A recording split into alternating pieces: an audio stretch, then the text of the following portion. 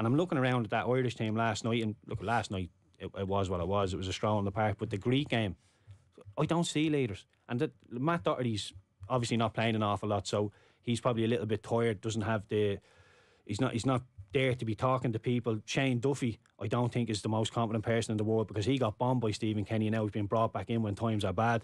I don't think anybody's really confident in that team. And then even our best players, Benny, I don't think he doesn't really. He's not a talker. He's one that'll get the ball and try and inspire that way. It's hard to lead the team from the right wing. Like exactly, you want your central midfielders to be the ones who are like who have the personality. Yeah, but it's so hard when, like, I know Cullen is doing okay for Burnley, but if you're Cullen and you're losing the ball and so many sideways and backwards passes, I mean, I would be putting stipulations on him in training that you're playing two touch and every pass has to be forward. And I would tell the lads in training, don't get on his back, because what we're doing is we're trying to get it into his head that he has to pass forward. When we're 3-0 up and we want to keep the ball and we're just trying to kill the game, no problem, pass sideways and backwards. But when we're, I'd love to see Cullen take a touch, get it out of his feet and play forward into Evan Ferguson's feet. Like, his pass map is so sideways and backwards and safe. It's, anybody could do them passes in there. You mentioned that Duffy was bombed out of the team and that harms his confidence.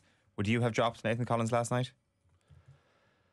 I think Scales picks himself because of the Champions League. He's obviously, if you don't play him, he's gonna bang down the door. Duffy, yeah, I can see why Duffy was played against Gibraltar. The only real threat that Gibraltar were ever going to have in the game was from set pieces, so you could say I put Duffy in there for that. But the Nathan Collins, I think it was the Greek second goal. The ball gets played in behind, and Nathan Collins is with him. He's in control of the situation, the ball over the top, and Nathan Collins tries to play offside on the halfway line. He just hits the brakes and lets him go, and then he looks at the linesman. The linesman says, no, he's on. And he runs after him then, but even then he doesn't engage. He's very standoffish, and I think you're so low on confidence. And then he got taken off at half time, and that's another kick, and he doesn't play. So Nathan has done very, very well for us, but that decision not to track that player, I mean, I know Nathan Collins is not Virgil van Dijk, but if that's Van Dijk in his prime, he just eases over there, deals with the problem. And the fact that you're looking for the linesman, you're looking for somebody help me, go and deal with it yourself. He's good enough. We've seen him play for Brentford. He can do it. And again, when we say he plays in tight areas for Brentford, he has the midfielders that he will just go, bang, you have it. If he does that to Cullen and he loses it, then it's like, well, why did he play that ball in there? And it's a knock-on effect, and he's getting a little bit of the blame when it does break down. So I'd